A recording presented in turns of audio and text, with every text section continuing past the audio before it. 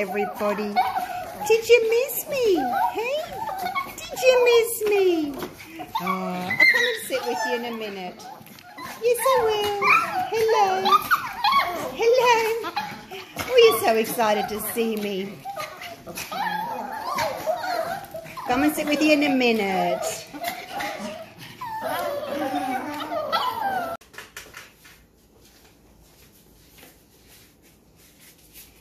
G'day guys, welcome back. I'm going to do 4 flip cups for you today. I'm going to do them in metallic, just gold, silver and black, and that's it.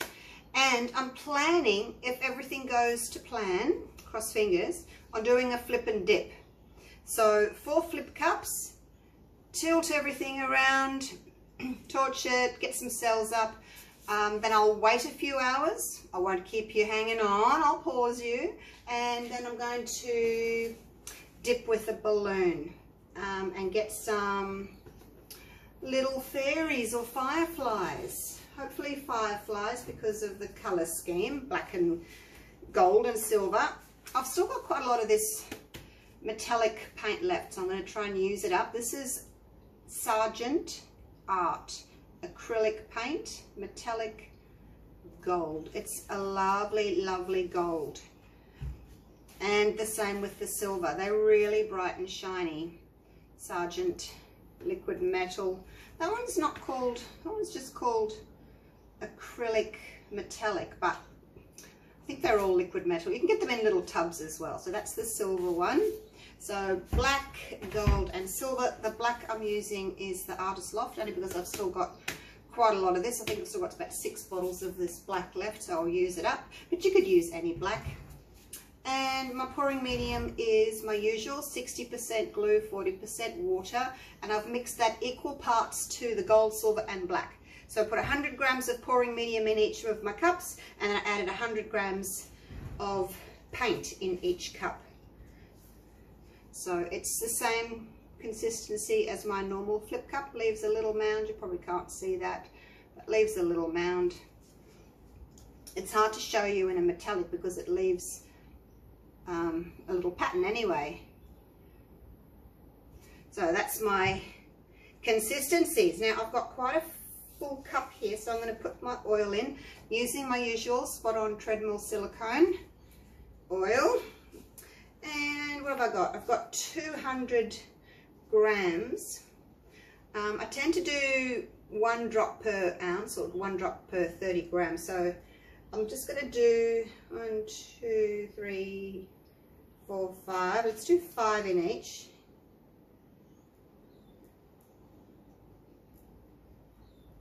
You can do 6 or 7 if you wanted to.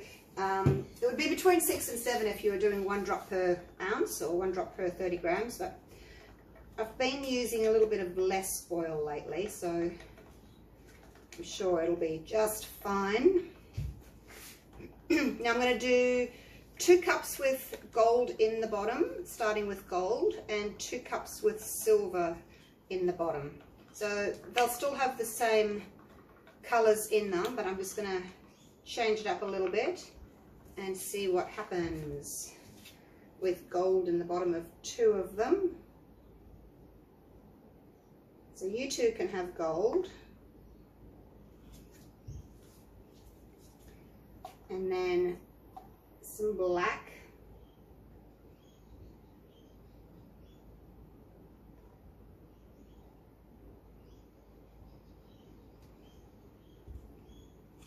And then these 2 can have the silver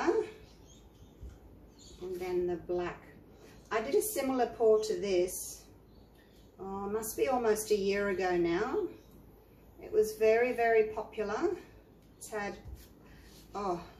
hundreds of thousands of views. What am I doing? Yes, actually, no, let's start here. So I'm just going to go again. And maybe improve on it a little bit, because, you know, I've learned a lot in the last year of pouring. Alright, so those 2 have got gold, black, silver. Now these need silver, black, gold. So they're basically just reversed. and then we'll do another layer on top. All right, so back to the gold.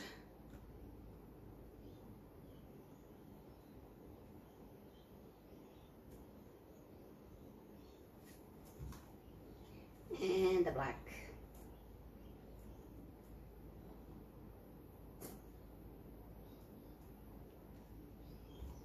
And then these two need their silver. Following me? You don't have to do this. You could do exactly the same on all of them, but I just thought I'd change it up a little bit just so that each, you know, block isn't exactly the same. They may well look exactly the same anyway because they've got exactly the same colours in them, but hopefully they'll be a little bit different. Now this will be the last of my gold, I think, going in here. So each cup's got 2 layers of each colour. Isn't that a gorgeous gold? Just dries so pretty. Some of the golds just dry a bit bleh, and you think, oh, what was the point? It doesn't even look shimmery and shiny. But this one is particularly gorgeous. Now, some more silver. So that'll be the end of the silver. Still got a little bit of black left.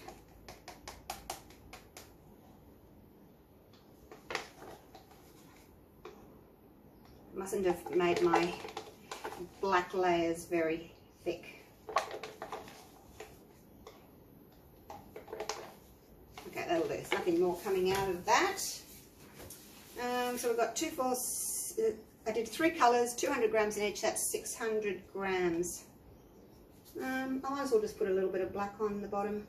The black's going to be touching the canvas anyway when I flip it, so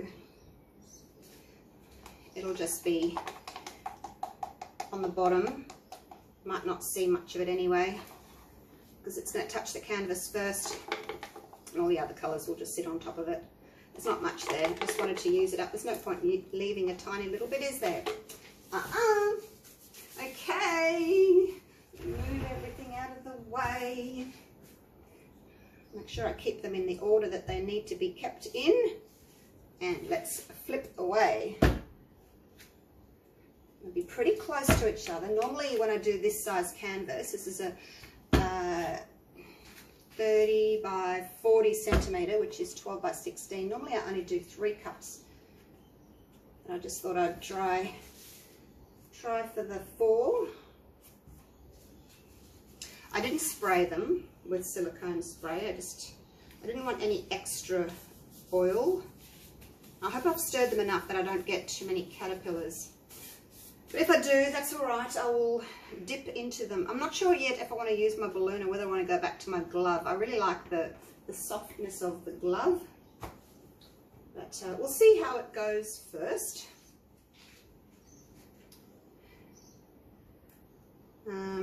What's the gloves I use?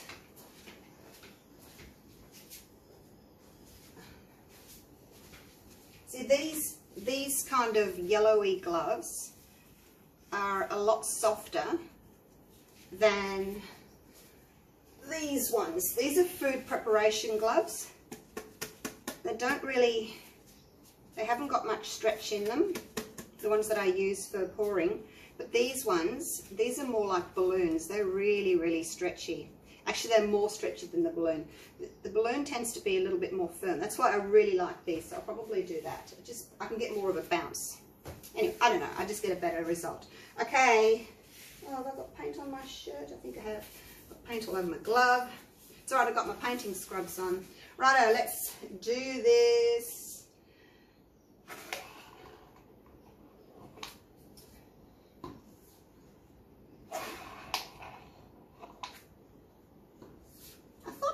Had the gold in the bottom. It's tricking me. Yeah, look, this one's got silver in the bottom. Oh no, come back. Lost half of it. No, not half of it.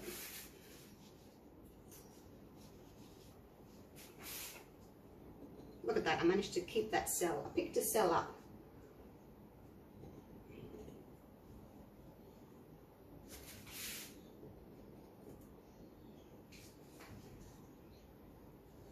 wasn't very good, was it? Dropping some off the side.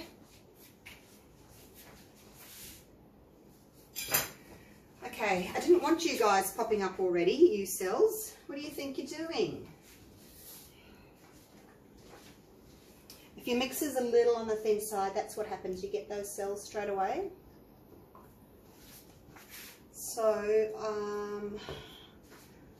what will I do? What will I do? I'll just cover the surface, and then I'll cover the whole surface, and then I'll torch to get some little cells up, because I want the little cells. I don't mind the bigger ones as well, but these are going to stretch quite a bit. I might need a corner catcher actually. Just let me get one. The Sargents metallic paint. It's quite a thin paint in here. I have tried it at like 2 parts pouring medium, 1 part paint, and it was too thick. That was a year ago when I did it. I had to look back on my video and see what I did, and I did equal parts pouring medium to paint. But maybe it could do with 1.5 parts paint to 1 part pouring medium, just to make it a little bit thicker so that I'm not getting those cells up automatically, because I prefer to torch to get my cells rather than them just appear on their own. Because if they're appearing on their own, then it really says that your mix is too thin. But oh my gosh, look at the colours. I might not want to torch, tilt, what am I saying? I might not want to dip, but I was planning on doing a flip and dip. But I might not want to after this. We shall see what happens, hey? I still may end up stretching everything out as I go towards the other end there. See how big they are already? I don't like you. No, I don't like you. So if I dip, you're the first one going. Big blobby face. All right, now, to try and keep my cells as intact as I can, I'm just going to walk everything over. Left and right, left and right.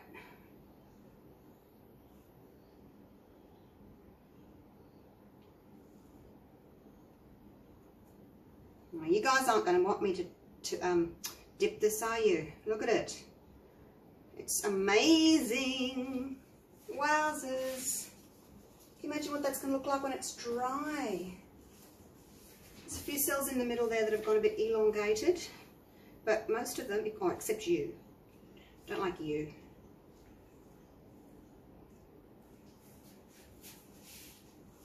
That is so pretty. Got a bit of a bend there, which is kind of doing my OCD head in. All right, so now do I leave it and just say done, or do I torch it and then dip? That is the question that I ask of thee. I'm just not happy with that. If I could get that off, I'd actually be happy to leave it. Let's try. Weight of the paint to the middle, exactly where it needs to go. See the weight of the paint's going to push it off. If it works, I might leave it. If it doesn't, and I end up overstretching everything, then I will just dip it.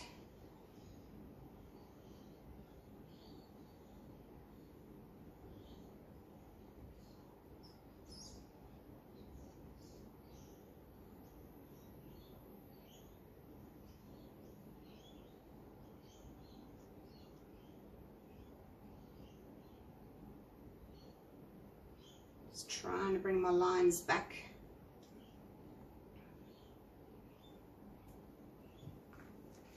Okay. Oh, there we go. There's still a few cells in there that have been overstretched. I mean, you saw them at the beginning. They were there, and then as I tilt it, obviously they're going to get bigger and bigger. So this guy here, look, he looks as if he's got 2 little eyes there looking at me. Hello. So, oh, I don't know. See, my cells, these cells are too big to be dipping. I really need a thicker mix. So what I'm going to do is I'm going to leave this one as is and just call it done. I'll just fix my corners and I'll call him done. And then what I'll do is I will make up another mix, and instead of being 1:1 with pouring medium, I'm going to go and make my mix thicker so that I can actually torch to get the cells up so that they won't actually just pop up on their own because the mix is so thin. The oil automatically comes to the surface. When your mix is thicker, it takes the heat to bring the cells to the surface. But when the mix is thin, they just pop up and go, hi, I'm here. That's tiny. Because your mix is thin, so the oil can just come up on its own. It doesn't need the heat to come up. Does that make sense to you? Right, so I'll leave it at that. I'm sure you guys will hate me if I scrape it or dip it or anything like that. So let's just leave him as is. I will mix up another batch, make it thicker, and hopefully then I can torch and bring the cells up. They'll be smaller, and then when I dip into my cells, I'll have pretty flowers, because if I had to dip into these now, they wouldn't be pretty. The cells are too big. All right, I'll show you what I mean. I'll watch the next video and I'll show you the difference. I'm just going to get you down for a close-up, and then I'll go mix some more paint, and we'll do it all again. Let me turn the light off.